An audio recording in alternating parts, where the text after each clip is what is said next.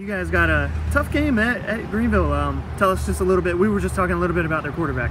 Well, you know, he's 6'6", about 200, 205.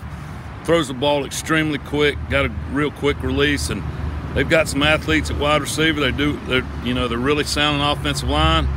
Got a big, strong, short, stocky running back, and they've scored a ton of points this year. And you know, they're a system offense, and Coach Crane, I'm not sure who calls plays, but they got a great play caller over there. He can read defenses and you know, throws it to the open guy.